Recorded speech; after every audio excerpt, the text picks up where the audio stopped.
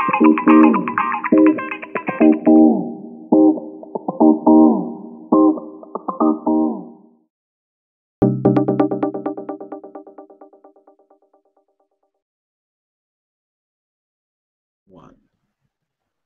Hello, everybody. This is MJ with the Live, Learn, Travel Hangout, where we encourage people to continue to live, learn, and travel with passion by helping them to share knowledge and experiences from expats and global travelers. And so today we have with us Brandon Pennington, who's an expat here in Brazil. So we want to welcome you, Brandon. How are you doing today? Doing well. Thanks for having me, Marvin. I appreciate it. Great, great. Thank you for being here with us. So we'll get right into our interview. So tell us, Brandon, a little bit about yourself, where you're from. My name's Brandon Pennington, and I am from Chicago, Illinois, in the United States. Okay, great, great. Chicago, one of my favorite cities. Absolutely love it. So how long have you been here in Brazil? This time I have been living here now for 2 years, but I am very familiar with Brazil. I studied abroad here in 2005 and have traveled back here several times. And then after that, I kind of wanted to live here more of on a long-term basis, and I've been here now for 2 years. Okay, fabulous. And so, what else brought you to Brazil? How did you get here? What's the story behind that a little bit? Well, how this all started is that I really love traveling. I particularly love Latin America, and I speak Spanish. And after I finished my MBA, I wanted to move to Brazil because while I was working on my MBA, I first studied abroad here in 2005. And then after I got done with graduate school, I decided that I wanted to learn Portuguese. So I was studying it for a few years before I moved here, but I wanted to really learn how to speak well. And because of some of my other interests, I knew that it would be a language that would benefit me. My background is in finance and accounting. I worked for a bank before I moved to Brazil, and I knew that it was one of the developing markets in the world, so I thought it would be beneficial in that way. And also for my one passion, which is Brazilian Jiu-Jitsu. So I knew that it would just be a language that I always would be able to use in one way or another. Okay, great, so great. That's what brought me here. So I guess short answer being several reasons brought me to Brazil. Okay, great, great. Well, it sounds like you came to the right place. So then tell us about what part of Brazil are you in? Tell us a little bit about the city that you live in. I live in Campinas, Brazil. It is about an hour to an hour and a half west of Sao Paulo City, and it is basically the overflow city of where businesses are coming to grow or expand outside of Sao Paulo. So it has about 1.2 million people. Right. Okay, very good. All right, so being here in Brazil almost 2 years, share with our audience what are some of the challenges that you encountered here in Brazil? I guess one of the biggest things that people have to be aware of, depending on where you're from, is the visa situation. Being from the United States, you have to have a visa to come here to Brazil.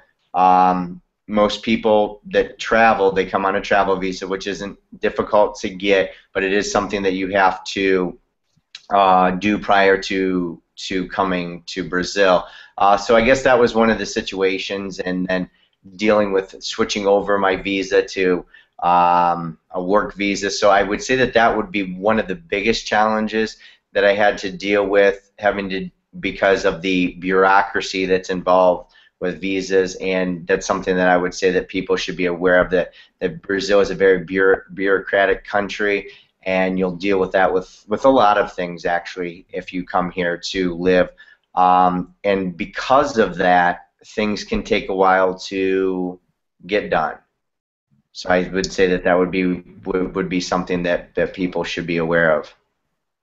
Okay, yeah, thank you for sharing that. That's one of the things we all can say we've experienced, and we got to have a little patience when we come here.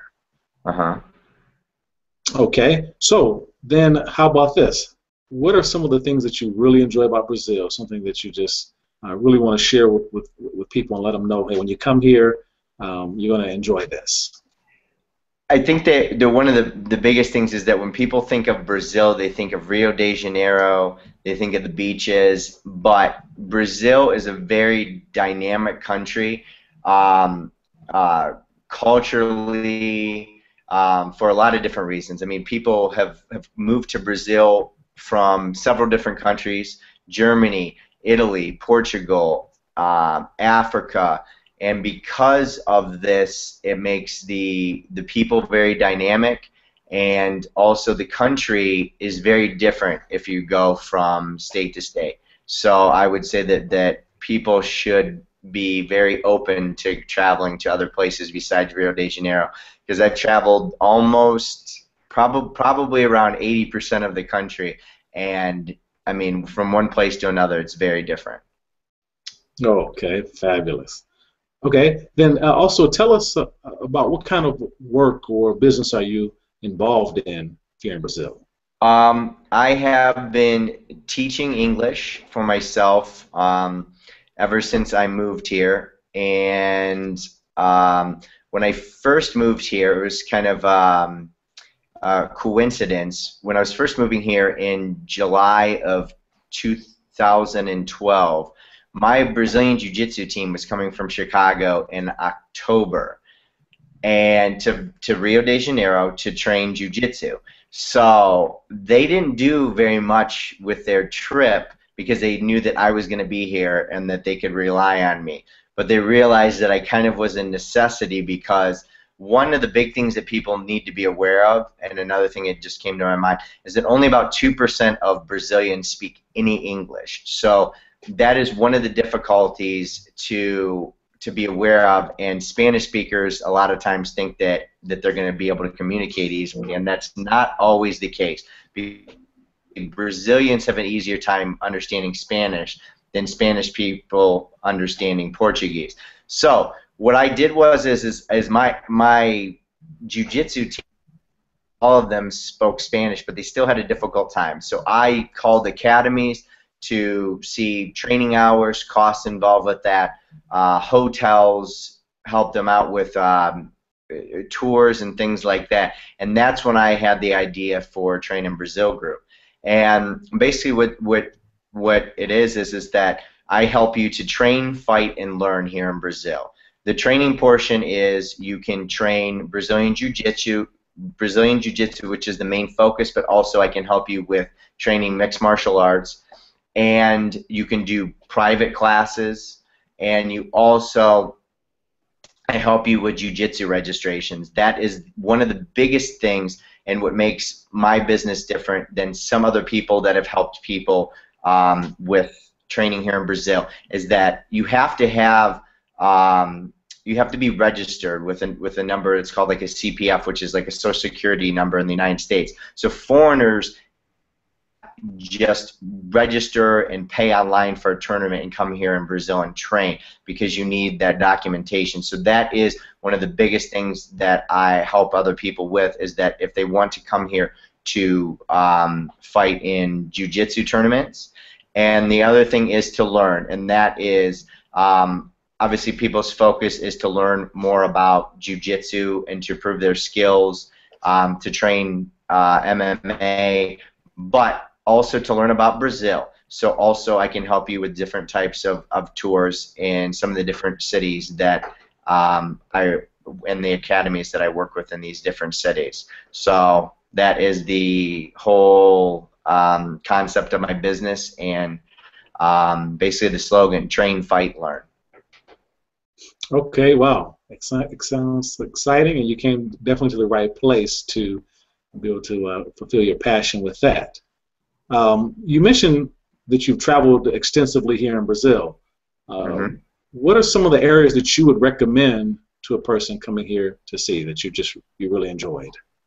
I would definitely have to say it depends on um, you, your personality type, and also like what weather you like. Because I mean, if you're a person who likes cold weather, people don't know this, but if you go to the south, it gets pretty cold and it actually snows a little bit. So there's a city in the south that's very cool called Gramado. If you want to do more of a rustic, not be in a hotel type of vacation, then I would say go to the Amazon. That would be a very cool place to go to. 60% of the world's animals actually are found in the Amazon. So I think that that's a really cool statistic. So I would just say it has to do with what you like. I really do. I mean, Rio de Janeiro, Sao Paulo. I mean, there's just so many places to go to. Salvador and Bahia has so much history. It all really depends. I would just say that people need to do a lot of their research on their own and just read about Brazil, because there really are endless possibilities depending on the type of trip you want to take. Okay. Yeah, that's one of the things that most of us that have been here in Brazil find out, that it's such a diverse country that, like you say, you can pick and choose where you want to go to. That's another reason why we want to connect with um, people here that have blogs throughout Brazil, because they're in different areas, and they can share some of that knowledge and experience that you're talking about.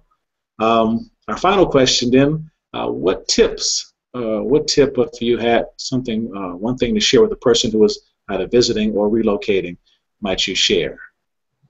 I would say that the biggest thing, even for travel purposes, but you probably wouldn't experience this as much, or be aware of it as much, because I wasn't until I lived in Brazil, is that things move a lot slower than they do in other countries. And being from the United States, a big city like Chicago, that was something that I wasn't used to. And you just have to be aware, because the bureaucracy and the processes that are involved in stuff, that things can take a while to get done. So I think that that would be the one suggestion that I would tell people that are coming to Brazil, whether or not you're moving here or just traveling here.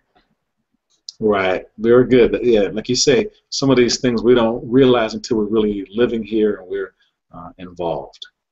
Okay, well, Absolutely. mhm, very good. So I tell you what, that's going to end our interview. But again, Brandon, notice that the URL to his site is there on his lower third, and also on our site and on our social media, we're going to post a link to his site. So if you guys are interested in what Brandon is involved in, we definitely want you guys to be able to hook up and connect with him. And also, Brandon, we're going to have to get together, and you have to show me your Chicago. Again, one of my favorite cities. All right. Yeah, for sure. So, well, thank you for having me today. I really appreciate it. Appreciate your time. So, All right. very So, much. oh yeah, thank you again. So, I tell you what, everyone, hope you guys enjoyed it. And remember, we're here to speak with people, the expats that are living in Brazil, people who are even traveling the world, that can share their knowledge and experiences to help us all to continue to live, learn, and travel with passion.